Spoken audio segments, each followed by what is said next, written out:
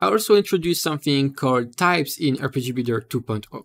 A lot of those were already existing before, but were stored as strings in the settings, and that's no longer the case because it was just not a good idea long-term to maintain them, and it's just a lot easier to work with those now and create new ones. So as you can see, types are usually a small module. You see that they don't have a lot of options. Sometimes they're literally just even a name. Some of them have a few more options here, but yeah, not that much going on here, but they are still very, very useful. They may be small, but these are things that are used all over the place in your database. So for example, here we have item type. So obviously this is what defines what kind of items you can create, same as the rarity. But if we go here, for example, under combat, effect, and maybe we look at cleave, you can see that here it's of type slicing damage. So all of those are things that are created here. As you can see, slicing damage. We even have a new one now, which is called body part. So this is very useful if you want to hide certain body part in of your character when he's equipping armor, for example.